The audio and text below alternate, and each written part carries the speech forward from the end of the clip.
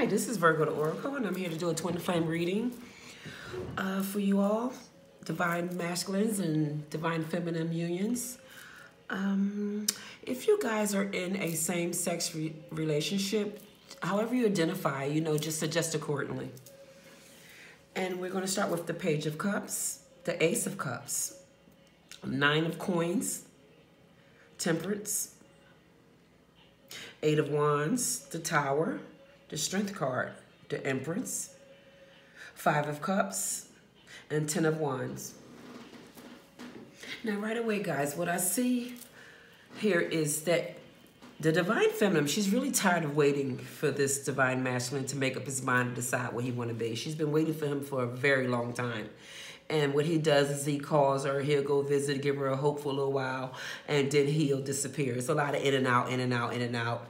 He may text her, he may give her a call just to keep her hanging on a string line, that type of thing. And she's getting really tired of that. But here's the thing, he's tired too. He's ready to open up to love. This is the Page of Cups. He might have been acting like that little young boy, not sure what he wants, but he wants you. He wants you, and he's getting his crap together right now. He loves you. He fell in love. He don't know how that happened. He has a lot of compassion for you. He thinks about you all the time. Some of you have never physically been together. Just a lot of flirting, little texting, calling. Whenever you see each other, your stomach jump. And he acts really strange when he see you. And so do you. You can feel it. Y'all can feel the energy. It's like some type of crazy electricity that's between you all. And you have the Ace of Cups here. So this tells me that this is a divine union. There's a blessing pouring all over this union. There's a blessing pouring all over this union. This is truly meant to be. It's nothing that you guys can do. You can't go to somebody else and he can't stay with her. It ain't going to happen. It won't work. It will always be interference because you guys are meant to be. You made this decision before y'all were even incarnated. This is divine order. This was written in the books before y'all even came here to do this lesson here on this earth. This is divine union. It's gonna happen whether y'all want it to or not. Divine order. The reason why you're so impatient, divine feminine, because it's near. It's coming near. Because you wasn't this impatient before. It didn't bother. You saw him when you saw him. But now it's like, good God, I just gotta have him. Because it's getting near. It's time. You two will be together real soon.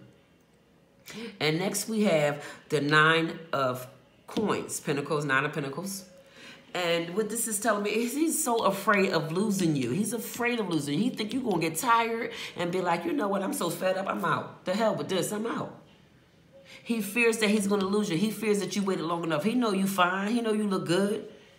He suspects that other guys is all over you and you're letting them be. But he don't know how you don't play that. If they don't have your heart, they don't have you. Then we have the Temperance here. Now what the Temperance is telling me, he's coming back. He'll be back. And he's coming back correct. He's trying to figure out how. This is the reconciliation card. You see what I mean? He needs balance in his life. He doesn't have it with the karmic. He needs balance. He's a guy that needs balance. He must be a Libra. Because let me tell you, he got too much to lose. He has a lot. He has his business. He has a good job. And that karmic, she can cause so much havoc for him. So he's trying to bow out gracefully so that he can come to you correctly. Now, right here we have, what is this? The Eight of Wands. Flying in. He's flying in. You ain't gonna be able to stop him. This is fast movement. This is fast movement right away coming in. He's finally getting the strength to say, I gotta get out of here. Well, he's been saying that. He finally got the strength to say, I'm getting the hell out of here. And I'm going to my woman before I lose her. He thinks about you all the time. He watches you. He drives past your house. He talks to people that know you and indirectly asks about you. Oh, yes, honey, yes. He's coming. He's coming up with a plan to end that toxic relationship, that toxic connection with that karmic. There it is right there in the tower.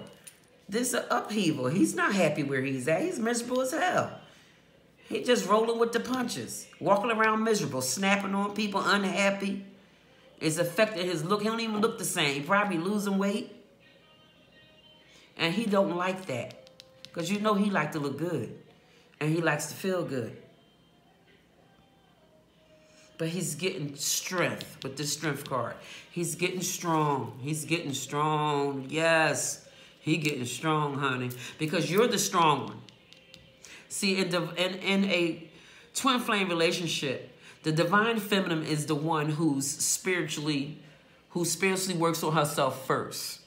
The spirit is working on him now. That's why he's suddenly getting so much strength. Because the spirit has been working on him, pulling him by his ankles to bring him where he's supposed to be. Because the spirit don't want him unhappy. He's a good guy. But see, the spirit been put the divine protection over you. That's why whatever that karmic try to throw, whatever she try to interfere, whatever she try to do, it'll never touch you. It would never touch him neither. It might delay it, but it ain't going to stop it because it's a divine order. And no one goes against God. No one. Then we have the Empress. The Empress. That beautiful lady right there. This is his new opportunity with you. This is his new love, his happiness. This is that beautiful woman that walks in the room and everything stops. All the women want to be her and all the men want to be with her. Everything she touched turned to gold. She's a lady in every sense of the word. She keeps her hair done. She dressed to the nines. She drives a nice car. She takes beautiful care of her children if she has them. This is that bad girl. That's that bad bitch right there. She's awesome. She's the one that they all want. I think that's a lot of the interference too, guys. I think when people saw y'all together, when the connection first started, they was like, oh, hell no, we got to stop this. Because all the women wanted him and all the guys wanted you. And that's the last thing they wanted for you two to get together. It's always like that when it's a divine union. The haters got to try to throw their little hate in it. But it ain't going to work. Don't worry about that. They can't touch this. They may have delayed it, but they didn't delay nothing because everything is in divine time. Everything is in divine time. Everything is in divine order. There's a time and a place for this to begin. And it's about to start. That's why you're getting so impatient, divine feminine. That's why you're getting so impatient. Before it didn't bother you when his ass would come in and go, call sometime. But now you're getting agitated like, what's going on? What we going to do? Are we going to be in a relationship or not? Because I'm not going to keep sitting here waiting for you. Then we have the Five of Cups. Baby, with that Five of Cups, this is shame. This is regret. This is like his river of tears. He's crying all the time. You know, he's sad when he by himself. Because he ain't never going to show it in front of nobody. He got too much pride for that. But he's crying. His heart is crying. You know, he's sad. He's wondering what you're doing. He's wondering, did you forget about him? Do you still think about him? This is the mess after the chaos. This is how he's feeling. You see his 3 cups down? His head is down. He doesn't see the 2 cups behind him. That's you saying, come on home. I got this.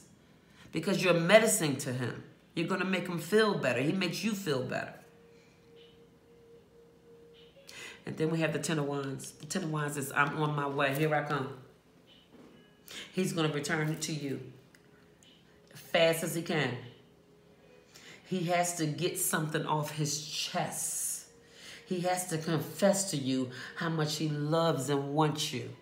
He has to confess to you how he screwed up by standing with this karmic, knowing he didn't love her. He never really loved her. They was together for convenience. It was some kind of convenience business deal, or, you know, maybe they had a baby together. He was trying to do the right thing. You know, it just never was real love.